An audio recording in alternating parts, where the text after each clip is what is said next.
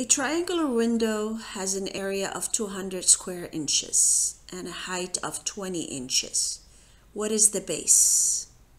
So we have a window that has a triangular shape. So graphing it, here we have a triangle, and they've given me the area of that triangle, and that is 250 square inches. I can write it like this.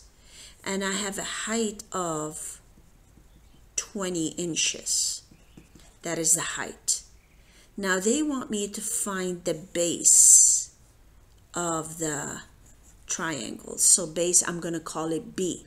Now if you recall, the formula for the area of a triangle is 1/2 base times height.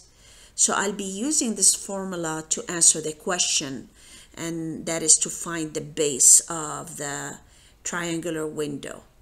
I already have the area, and that is 250 square inches times 1/2 times base, and I already have the height, which is 20 inches, so times 20.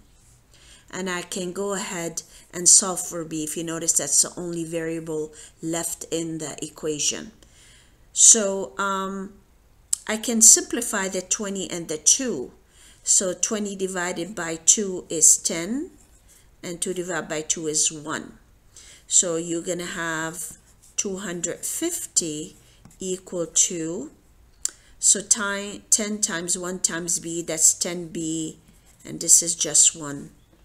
So I don't have to put a 1 under the B. And now solving for B, I get to divide by the coefficient of B, that is 10, and that will give me the base, which is equal to 250 divided by 10. The 0 cancel each other. That's 25 over 1, or just 25. So to answer the question, the base is 25 inches.